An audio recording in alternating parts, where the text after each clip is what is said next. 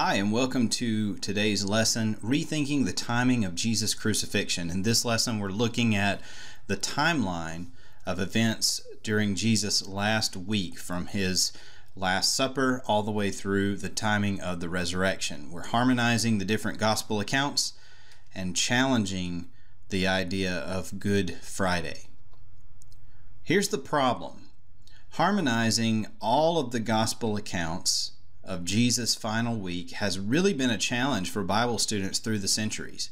In fact, this has been one of the most discussed and most debated issues when it comes to the divinity of Scripture, because the timelines don't seem to align at first glance. Questions like this: on which day of the week was Jesus actually crucified? And when was he resurrected? We know that he's seen on the first day of the week, but when does he actually rise from the grave? And on which day of the week was Jesus' Last Supper? And when was the Last Supper the actual Passover meal? Do the Gospels provide the same or different timelines? Are they, in fact, harmonized? On the surface, John's gospel account seems to contradict the others, but there's good news, and it's time to rethink the timing of the Last Supper. Let's look at the different accounts from Matthew, Mark, and Luke first, and what they have to say about the timing here.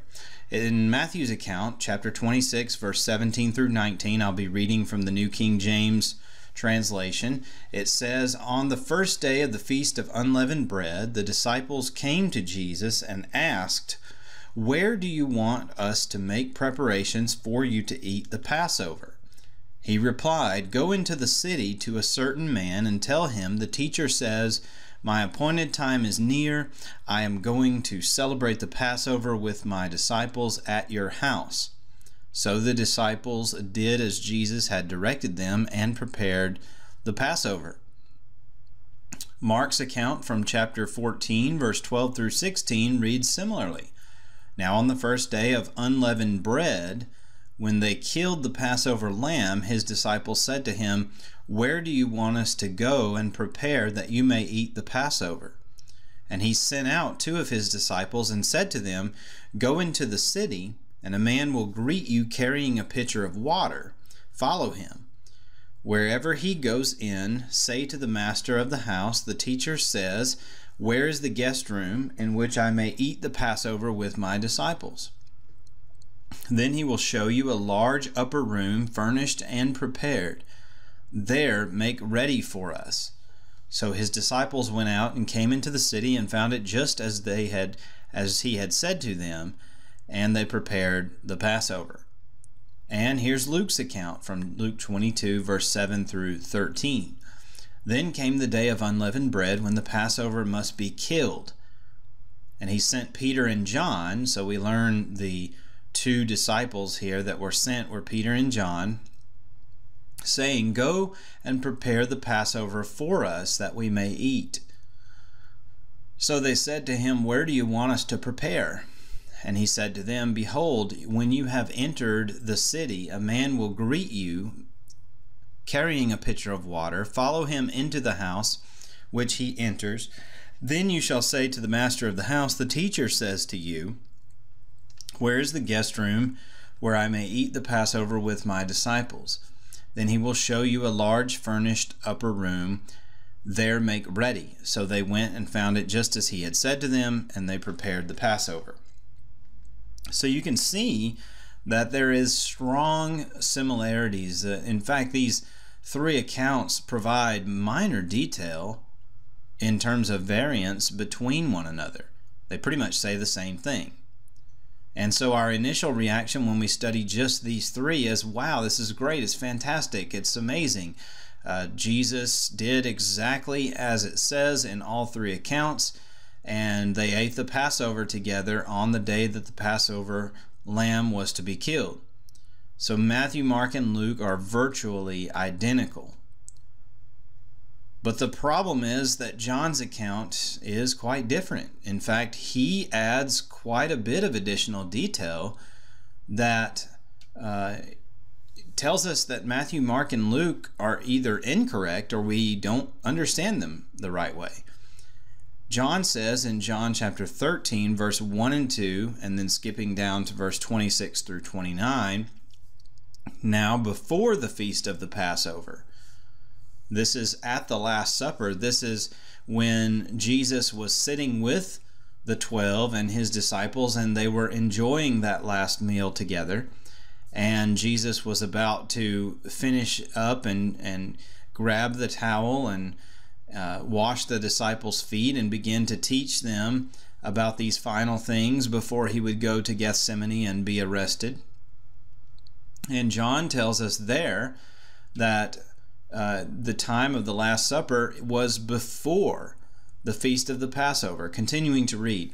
Now before the feast of the Passover, when Jesus knew that his hour had come and that he should depart from this world to the Father, having loved his own who were in the world, he loved them to the end.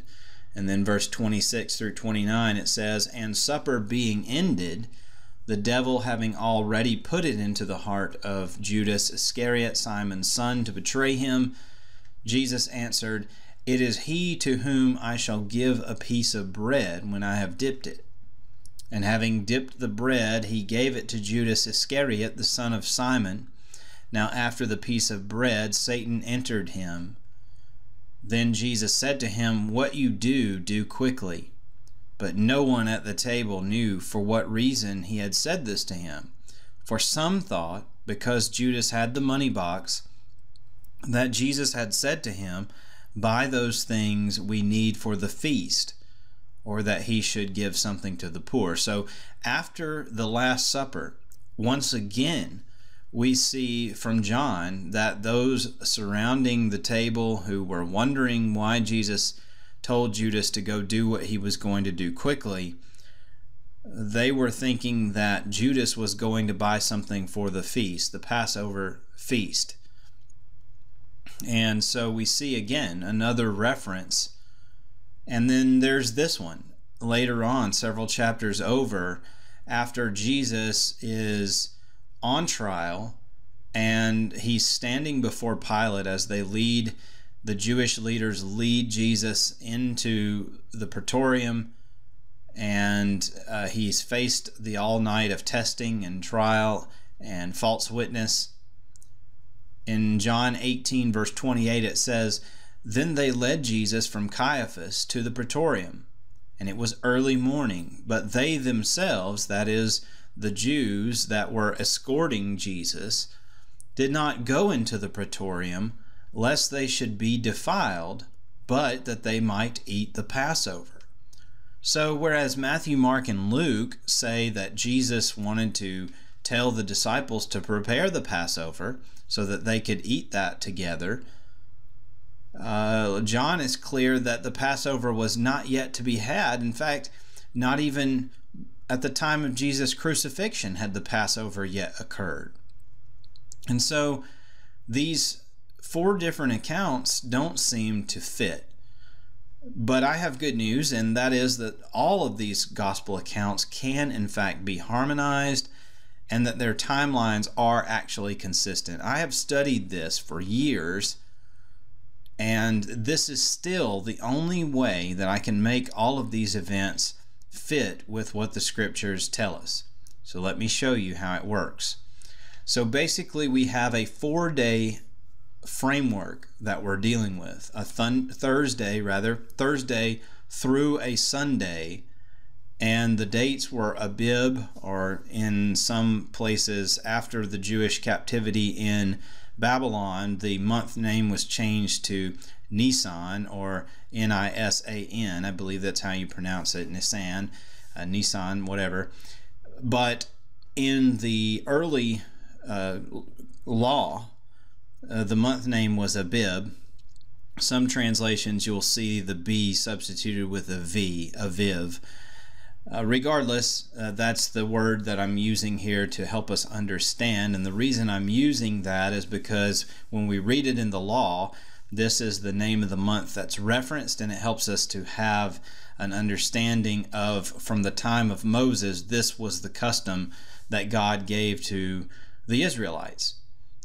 Another thing to consider with this framework is the way that days worked according to the Jewish system of marking time. The Jews, unlike the Romans and unlike our calendar today, the Jews marked days from sunset to sunset. We see this in the Genesis account. In the creation account of Genesis, it says in Genesis 1 and verse 5, with the first day of creation, it says, God called the light day, and the darkness he called night. So the evening, which is mentioned first, and the morning were the first day. And so in our timeline here, it's important to remember that we have to kind of reverse the way that days work today with our system of measurement, and remember that nighttime would come before the daytime in that particular day. Now we're mixing systems here. It's not that the Jews would use the words Thursday, Friday, and Saturday and Sunday, but I'm trying to translate from what we have in the early scripture, in the Genesis account and in the law, of the timing with what we understand today, and so that we can get to the time when the Passover will be celebrated each year and look at how that lines up with the way that it worked in the year that Jesus was crucified. So bear that in mind, that Thursday evening comes before Thursday morning, and so forth. The next thing that we have to keep in mind is that according to the law, in Exodus chapter 12 and verse 6, for example, we see that the Passover celebration, the Passover meal, it was kept as the day was transitioning from Abib 14 into Abib 15. So I kind of placed a general bracket around those last few hours on both sides, because the meal would have been started preparations as the day was still in Abib 14, and then the meal actually eaten and enjoyed at twilight after the day had begun transitioning into Abib 15 the next day. And then on top of this, we have the fact that the Feast of Unleavened Bread, which the Passover was the first day that joined then into a 7-day feast that began on the 15th of Abib and continued through the 21st. And this comes from Leviticus 23 and verse 6. It tells us on the 15th day of the same month is the Feast of Unleavened Bread to the Lord. 7 days, that's the length of the feast, you must not, you must eat unleavened bread. So they were to get all the leaven out of their house, and no leaven could be in their possession during this 7-day period. And of course, they would purge it before then. And this is where we get into the next important concept that comes up is there are a couple of days that are mentioned that are terms that are specific, that we don't understand these because we're not used to the Jewish culture. And the first of these is that in Matthew's account, and I think perhaps the other two as well, it tells us that on the first day of the Feast of Unleavened Bread, the disciples came to Jesus and said, "Where do you want us to prepare for you to eat the Passover?" And this first day I'm submitting to you was actually Thursday, Abib the 14th, and that this day is known as the first day of the Feast of Unleavened Bread. And part of the reason for this is because that was the day when the leaven would be purged. It was also the day when the preparation and the execution of the Passover would begin, and that's the reason why culturally it became known as the first day of the feast.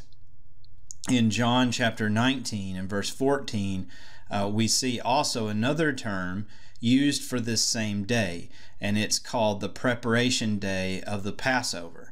So that makes sense, and so there's another day term that we layer on top of our existing framework, which is the Passover or the preparation day of the Passover. And in another place, we'll see it referred to as the preparation day for the Sabbath. Here it is in John chapter 19, verse 31. And this is key to the understanding, because what we have here is there are actually a couple of Sabbaths that we have to be concerned about. And on top of that, a preparation day for the Sabbath. And I'll explain more of that as we go. But the first of these, this preparation day, it was this same Thursday. It was this same Abib 14, the preparation day of that the bodies should not remain on the cross on the Sabbath, for that Sabbath was a high day. Now, we're used to thinking about Sabbath equating to Saturday, but in fact, when we study the law, when we study the instructions that God gave around this Feast of the Unleavened Bread, the first day and the last day of the feast were Sabbaths. They were special Saturday, or special Sabbath days, rather, not Saturday in this case, because of the way that the days fell. I reference here on the screen Mark chapter 15 and verse 42, and since I don't have that verse on the slide, I'll read it for you. It says, this is the burial of Jesus. It was the preparation day, that is, the day before the Sabbath. So as evening approached, and then it continues into verse 43, Joseph of Arimathea, and I'll paraphrase, he goes and asks for the body of Jesus. So we'll cover that again in a bit. But the preparation day there, or the Sabbath that is occurring, is not Saturday. It would actually have been Friday in this case. So let's start, now that we have the framework here, let's start throwing some events on here from what the Gospels tell us. They first tell us, as we read already from Matthew 26, verse 17, that the first day of the Feast of Unleavened Bread is when the disciples came to Jesus and they said, "Where do you want us to prepare for you to eat the Passover?" So I have placed this question to Jesus as early in the evening, meaning shortly after the day has transitioned. And so this is early in the day, the 24-hour period of Thursday, Abib 14. They come to Jesus and ask this question. Previously, before I studied all of these things and put this timeline together some years ago, I kind of pictured them asking Jesus this question in the morning and then kind of having all day to prepare. But that's not actually what the scriptures show. It indicates that the time between them asking Jesus this question and when they sat down for the meal is probably not all that long, but practically probably a few hours transpire between that question and the Last Supper. Mark's account of it says that on the first day of unleavened bread, when they killed the Passover lamb, his disciples said to him, this is Jesus' disciples it's referring to, "Where do you want us to go and prepare that you might eat the Passover?" So on top of this, we see that it gives us further clue that this first day of the feast is also the same day when the Passover lamb was killed. And that's how we know that this day would have had to have been Abib 14, because that's when the Passover lamb was killed. Luke's account tells us the same thing. Then came the day of unleavened bread, when the Passover must be killed. And he sent Peter and John, "Go and prepare the Passover for us that we may eat." Now, as I said, I don't think much time passes in terms of the whole day, 24-hour period. I believe this is still early. They asked the question early in the evening. They sit down a few hours later, and the meal's already, everything's already prepared in the room, Jesus tells us. And so it tells us in Matthew 26 verse 17, when the evening had come, Jesus sat down with the 12, and as they were eating. And this is the Last Supper, when Jesus sets up the Lord's Supper, and then, of course, as John tells us, washes the disciples' feet. In Mark's account, it says in 14:17, in the evening he came with the 12, and they sat and ate. And then in Luke's account, when the hour had come, he sat down and the 12 apostles with him. And then John, again, tells us that this is before the feast of the Passover when this event takes place. And so that's where I place this Last Supper on the timeline relative to Jesus' whole last week. And then later on, we know that significant events take place at the Last Supper. Jesus washes the disciples' feet. He begins to have the dialogue with Judas about the betrayal. Judas goes out, and then they sing a song, and they head out to the Mount of Olives. And Jesus goes into the Garden of Gethsemane, where he is understandably distraught, and he is brought to the point of sweating drops of blood, and he arises from his prayer as the angels are comforting him, and he says to those who approached out of the gate, and this is really powerful when you can actually see where the Garden of Gethsemane is relative to the eastern gates of the temple where the mob probably came from, because it being nighttime, then they wouldn't have been able to see too well. And of course they probably have all these torches and clubs and swords as the scripture describes here. So they have all this stuff, and they're coming down, and so Jesus would have been able to see, because there's a significant elevation difference between the eastern wall of Jerusalem down through the Kidron Valley and up on the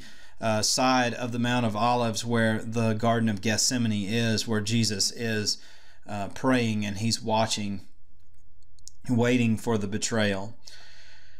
So we have all the events during the night, and we know that it was the next morning that at the third hour that Jesus was crucified, the third hour of the day. Now what's interesting here is that in Mark's account and some of the others, Jesus, or the gospel writer rather, begins to switch to probably Roman custom, because the Romans measured the day from sunrise to sunrise. And so it's interesting, and what I piece from this is that most likely the descriptions of the feast related stuff is kind of the Jews having to revert back, the gospel writers reverting back to their heritage and what they knew from observing the law and the Jewish timeline. And then as they describe the events that take place around Jesus' crucifixion and during the daytime, they began to describe it using terms that were Roman customs of the day.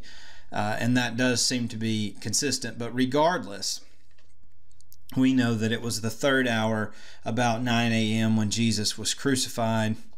He's on the cross for 6 hours, and darkness is on the face of the earth for the last 3 hours.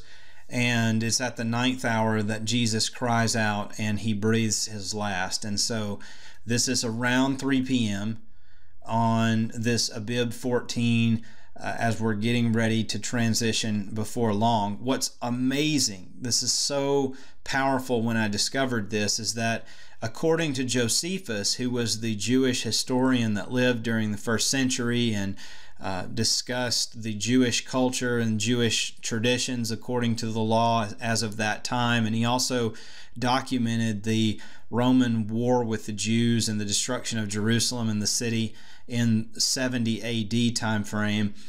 Josephus recorded that this same hour, this 9th hour, was the very time when the high priest across in Jerusalem, across with all the sacrifices that would have been brought, all of the Passover lambs that would have been prepared, the high priest would begin to kill those sacrifices from the 9th hour until the 11th hour, which would have been 5 p.m. as the day is getting ready to transition, the Jewish day.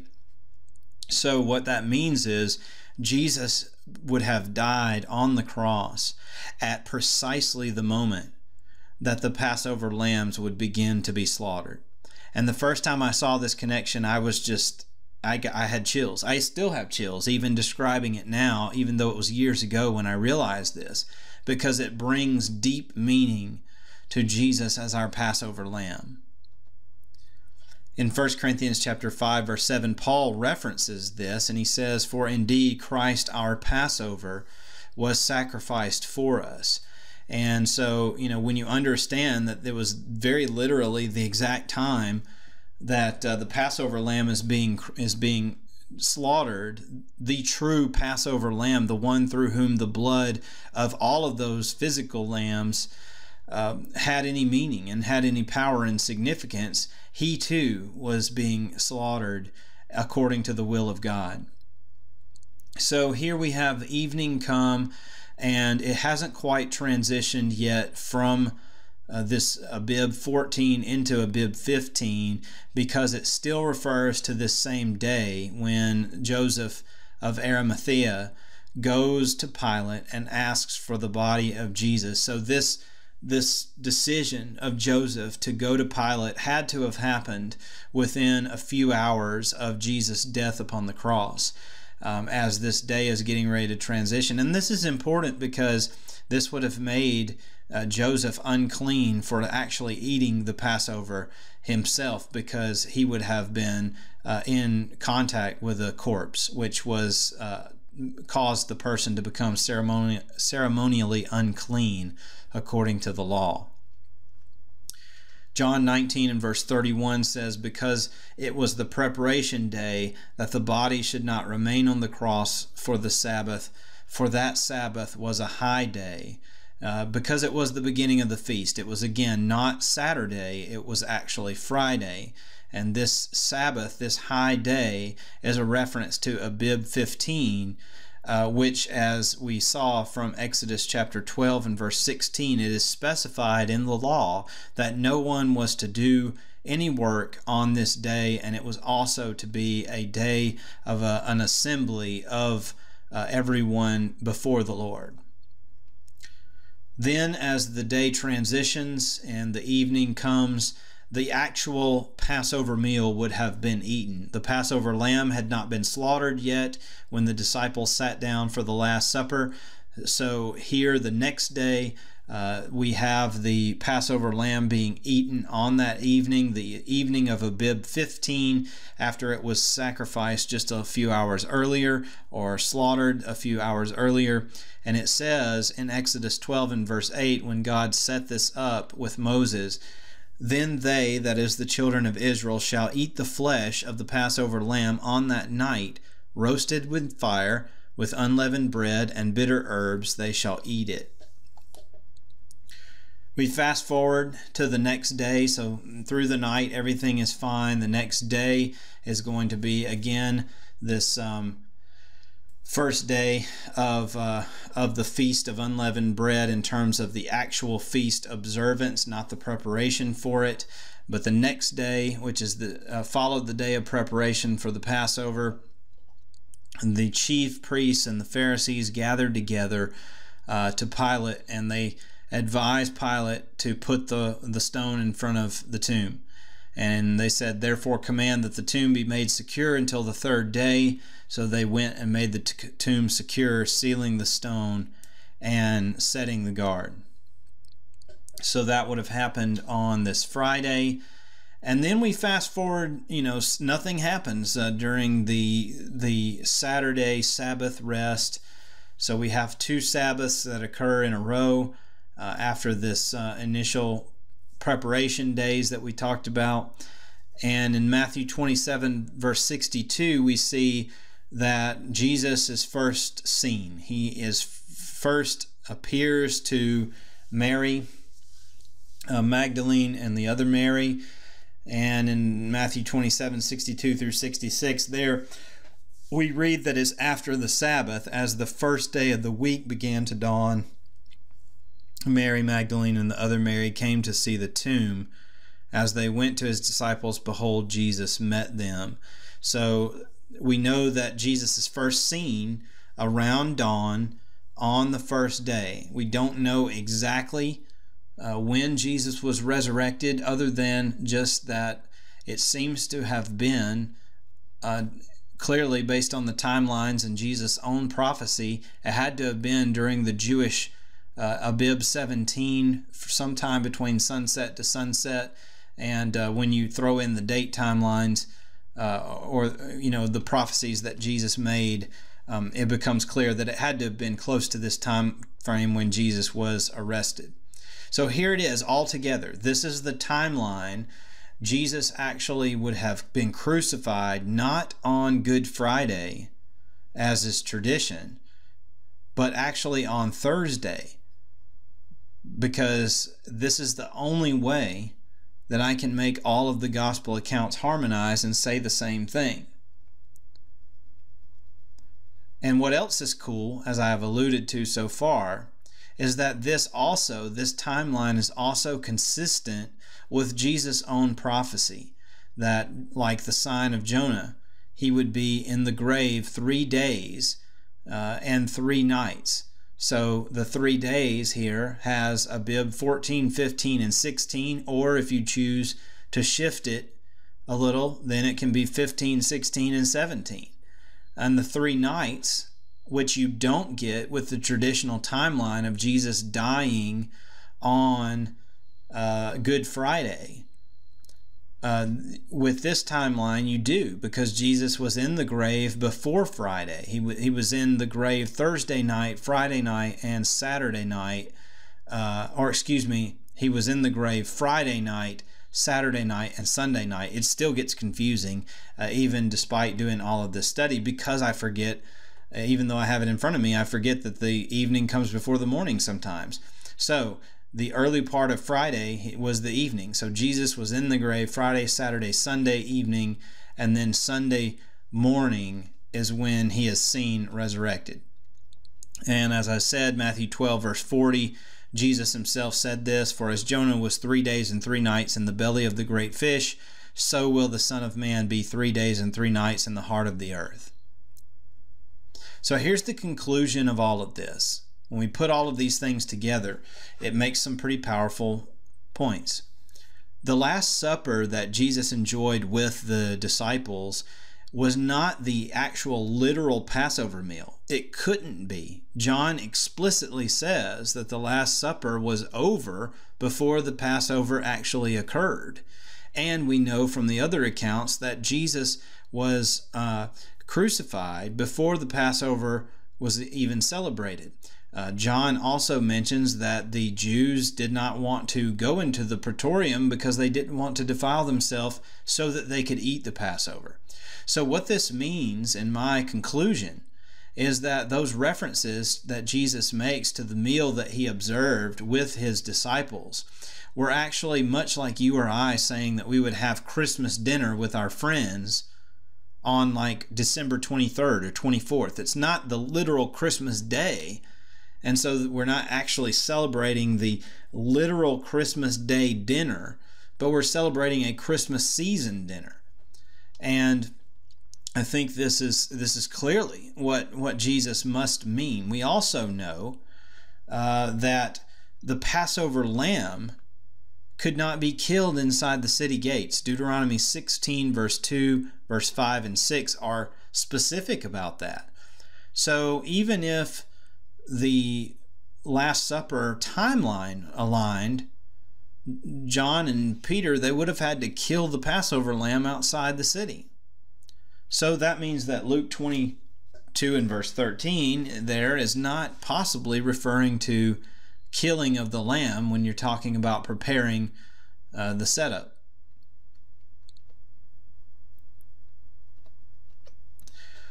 Also, Abib 14, which is the preparation day of the Passover, is the day when the leaven would have been removed from the Jews' houses. So it is possible that the Last Supper featured unleavened bread, but we can't prove this one way or the other. Two things that I think go against this are the fact that, number one, Jesus is seen dipping the bread with the disciples, and that's the sign that he gave to prove that it was Judas who was the betrayer. And I don't know if you've ever tried this, but unleavened bread does not dip too well, and so it just seems unlikely that that would fit the description there. The other thing is that when you consider the fact that Abib 14 had just begun, according to my timeline, where they actually ask Jesus and then sit down, this being the preparation day when the leaven was removed, my guess is that the actual removal of the leaven in most cases was done after they spent the night and woke up on this preparation day the next morning. So they would have almost had to have removed the leaven on Abib 13 to get it out of the house before these events took place. And I don't think that that is likely, because that sort of defeats the purpose of the removal of the leaven. It was a symbol to remind them of the importance of the elimination of sin as they approach the Lord. We've already highlighted the fact, but it's important to note it again, that this timeline makes it so that Jesus dies at the very hour that the Passover lamb was being slaughtered. This would be consistent with the way that God works and the symbols that he gave, the shadows under the old law, which under the new covenant have special meaning and point to things that were fulfilled in Jesus. And that's the reason why Christians don't have to observe these Mosaic feasts anymore. Jesus fulfilled them. And so it makes absolute sense that Jesus, who took on the role of the Passover lamb, in providing the sacrificial blood that allows the death angel to pass over us and spare our lives eternally and have the forgiveness of sin, that Jesus would die at the very same time that this lamb would be sacrificed. I hope this has been helpful for you. If you want more resources such as downloads of these videos, audio recordings, Bible study questions, and many other resources, check out my Patreon site, patreon.com/chasingallion.